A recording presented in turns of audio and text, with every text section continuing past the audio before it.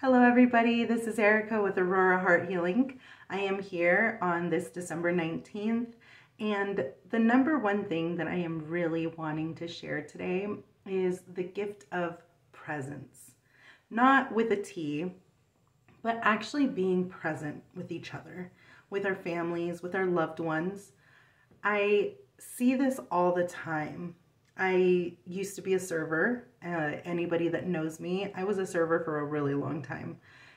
Legally 12 years, under the table it would be about 18 when I was a kid starting. And as I grew in that industry, I started to see something that was really unsettling to me.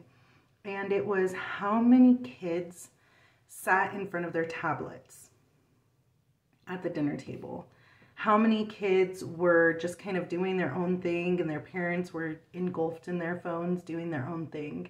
And right now, with the Christmas season, like literally around the corner, days away, I really wanted to bring the theme, the understanding of presence versus a present. When I look back, I don't remember the things I got as a child. I don't remember so much what we had, but what we really shared. What is it that when you think of your childhood, do you really think of the things your parents gave you? Maybe some objects were really awesome, but as you look back, what is it that really impacted you? Was it a thing that was given to you, or was it wisdom that was shared? People gave you this insight, one thing that really impacted you. This holiday season, I really hope each and every one of you look into the gift of presence, the gift of being there with each other, the gift of really looking outside of ourselves, or maybe even deeper into ourselves, to see what we are sharing with each other. This year has been really rough because I decided to do family, my own family, my husband and my children, Christmas just ourselves. What sparked that was that I felt like I wasn't being reached out to during the whole year.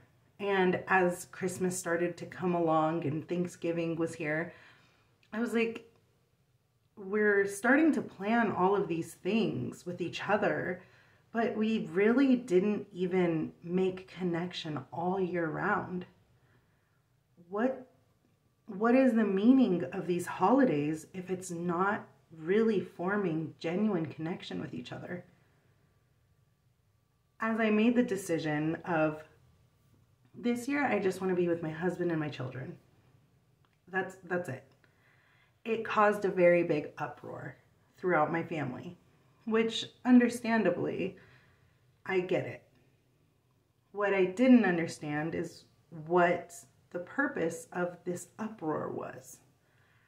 As I continued making my plans with my husband, I just kept getting these nagging feelings of guilt. And I really had to step back and think about why I made the decision that I did and what made me feel guilty. The reason I made the decision is because the whole year is the opportunity for us to make connection. The gift of presence, the gift of being there, sharing through some of our hard times, being able to share with our good times and be happy and excited and joyful with each other. And that is what a present is to me, the gift of living, connecting, being with each other and saying, I love you. I love you through the good things, the good times. I love you through the hard times. I love you. Then I come to the realization of like, yeah, I don't know that I really want to do all of this. Like, what is the purpose of hanging out with people I barely know? giving gifts, stressing myself out, thinking, oh my God, what do I give these people? I don't even know what they like. I don't know what they want. I don't know what they need. I don't know them. That was a hard realization that I came to during my soul searching of why it was that I decided what it was that I was going to do this year. Was I don't know my family. I know my children. I know what makes them light up. I know what makes them smile. I know that each year when we decide to make my gifts, the gifts that we give to each other and people outside of the home, that they are just like, oh, I love making this, and I love making art, and I love doing this. I know them. I know what lights them up. And they know what lights me up too. The other day we were sitting down and my kids were reminiscing about past years when I've shifted from buying gifts to making them. And that's because I want the people that I give to know that I really genuinely tried, that I wanted to give them something from my heart and not something off a shelf.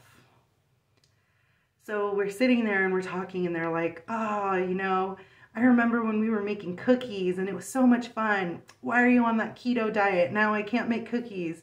And I was just laughing because this year we made soaps. I kind of took the head on this one this year, but it was really fun to reminisce and think about what we've done in the past and what we want to do and how we want to show up for each other. And oh my God, that was so funny. Do you remember this? And do you remember that? And can you believe that this happened? And it was just like this moment of genuine fun. And it was like a passion of ours that we all shared together. We shared it together because we all were involved. We were so connected in that moment. We laughed, we had fun, we were really in the present moment. We were sharing each other's presence. How many people are you going to go to celebrate these special days? Because holidays are special. I'm not going to take away from the special, but is it something that you're saying, I have to do this? Or is it something like, I want to do this, I can't wait? I kept finding myself saying, I have to do this. And when I really think about that, I don't have to do anything. I want to do these things. I want to share with the people that I'm going to be surrounding myself with on these special days. I want to. I don't want to have to do anything. I want to enjoy what I'm doing. Of course, there's certain things that I have to do, but when it's something so special, so intimate, so deep, so connecting, why do we force ourselves to do these things? Being present with each other should be something that we enjoy, that we want. Creating memories with each other, thinking, wow, I remember the year that we did this. This morning, we were doing our Toastmasters meeting, which many of you know I'm a Toastmaster, and I've been there now for over a year. And it was so awesome because this is my second year doing the white elephant. And I was sitting there and I was like, oh my God, this is 2 years with you guys. This is my second Christmas exchange with you guys. And in that moment, one of my really dear friends, she comes up and she gives me the biggest hug. And she's just like, I'm so happy.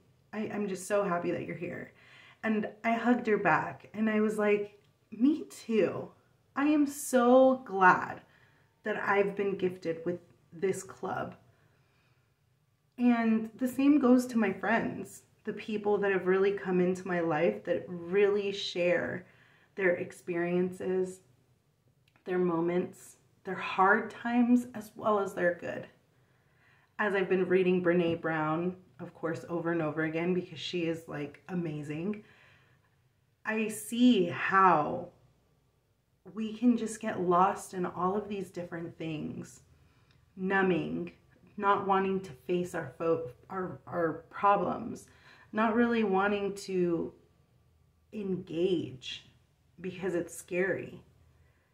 And then as I was sitting there in that moment in Toastmasters, I just thought, I made the right decision for myself and for my family. Because what greater gift can we give each other than our presence? And I don't want presents just once or twice a year. I want presence and connection all year round. I want to know that every single struggle, we are deepening our connection with each other. I want to know that every single heartache that I've faced with my husband or with my children, we have actually deepened our understanding and our love for each other because we were there for each other. I want you all to think about that for just a moment. This is the holiday season where people are running around like crazy. The stores, I mean, I went to Walmart and like the stores are bare, the shelves are crazy empty. And I'm just thinking, as I was getting the gifts, the stuff that I was going to use to make the gifts that I was giving out, I thought, wow, half of the stuff that we get for each other, we don't even use. Half of the stuff, sometimes we don't even want. But the number one thing that most people would enjoy is each other. And we're only getting that once a year, twice a year, if that. So today, my challenge to all of you is to give each other the gift of your presence. Be the best person you could be and show up. Money is not going to create the memories that you want. Items is not going to create the memories that you want. It just won't. I can buy something and it can break tomorrow. But when I think about someone with dementia, they slip back into the past. What is it that they remember? I want to remember having fun baking cookies with my kids. I want to remember my daughter saying, oh my God, that soap stuff is hot to make that soap. That's hot. Yes, it is, baby. You be careful with that. I want to remember looking into my kids' eyes as they open their gifts, and yes, we're getting gifts, but thinking, I know them so well that any gift that I got them was a desire of their heart and not just my desire to give them something, anything, to fill that space. So today, my challenge is give your gift of presence, not a present, because a present is just here for the moment. Your presence will influence people today, tomorrow, and always. Thank you.